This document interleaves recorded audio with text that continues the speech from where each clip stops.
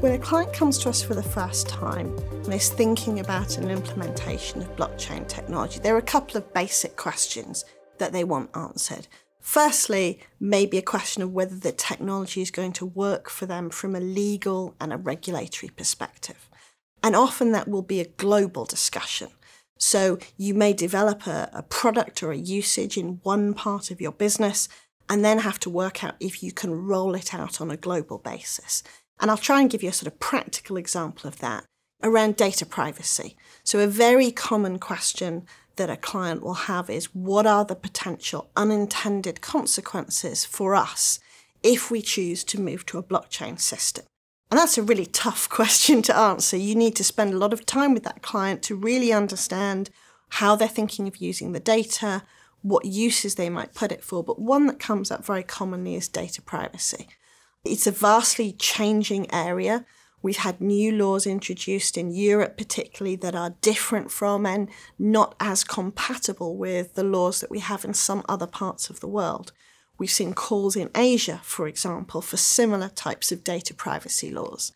Any client who wants to institute a global system using blockchain that stores either client, customer, or even employee data is potentially going to have to think about 3, 4, 20 different data privacy regimes that it's going to have to deal with. And blockchain presents some particular issues because the whole concept of blockchain is its permanent, immutable data.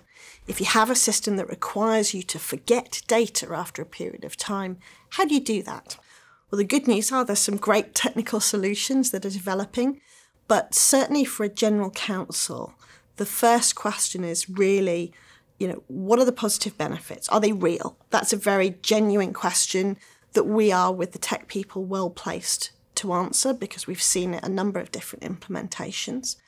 What are the risks? Either the ones I'm thinking about or the ones that I'm not thinking about. And then the third one is often the hardest one. What are the unintended consequences of us using this technology? And I'll give you a practical example. One area that we're looking at more and more is around product liability.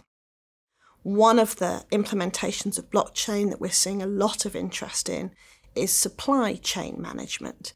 The idea that you could put your global supply chain on a single blockchain would give you incredible efficiencies. You could see if you were running out of a particular widget, you could order that, introduce it into your supply chain, track it through.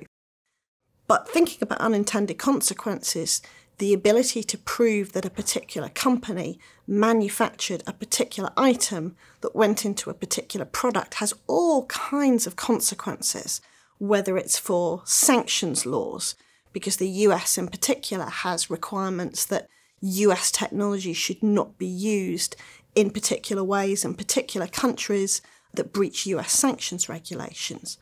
But also if there was a mechanical failure or some kind of failure of a product and the component could be traced back to an individual company who manufactured that, even to an individual batch, that has all kinds of consequences for the liability and risk of people manufacturing those products. And those are the questions that we're thinking about at the moment and trying to help our clients get ahead of.